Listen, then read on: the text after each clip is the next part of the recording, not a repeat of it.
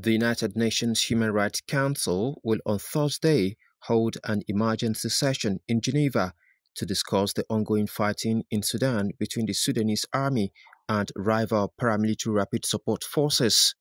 The purpose of the meeting is to condemn the conflict and call for the observance of human rights and international humanitarian law, according to a diplomatic source.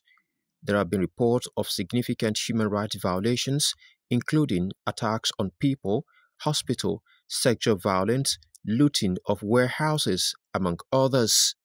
It is unclear whether a planned resolution would receive the necessary majority in the Council, which has 47 member countries.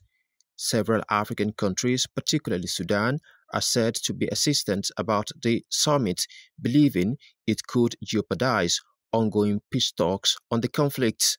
Responding to news about the United Nations Human Rights Council will hold a special session on Sudan to discuss the impact of the ongoing conflict. Amnesty International says it welcomes the special session and called upon the Council to address the human rights crisis in a manner that is responsive to the current and urgent needs of people in the embattled Northeast African country. Amnesty International reiterated calls made together with more than 90 other organizations for council members to establish an investigative mechanism to monitor, collect, and preserve evidence and report serious violations of human rights and humanitarian law that have occurred since the fighting started. It added that the investigative mechanism should be able to identify perpetrators and make recommendations to ensure accountability, justice, and reparations for victims.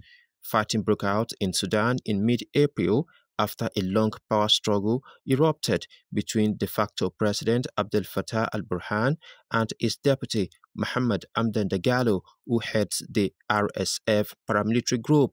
The United Nations estimates that more than 700,000 people have been displaced by the conflict. Kamil Sadiq, reporting for CBA TV.